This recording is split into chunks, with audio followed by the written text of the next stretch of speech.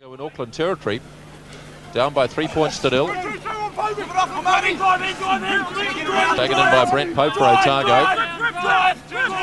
It's going to be a really doer battle there in the forwards today. Hackett now testing Lindsay Harris. It's an awkward one for him. Oh, he's missed it. Arthur Stone, here's a chance. Paul Henderson, David Latta. Otago scored the first try of the game.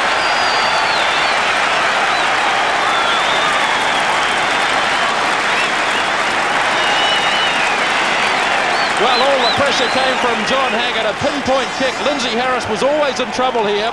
He was going back, he wasn't able to control it, and Arthur Stone flipped it up. Paul Henderson, the flanker, was there, and David Latta, running like a three-quarter, scores the try.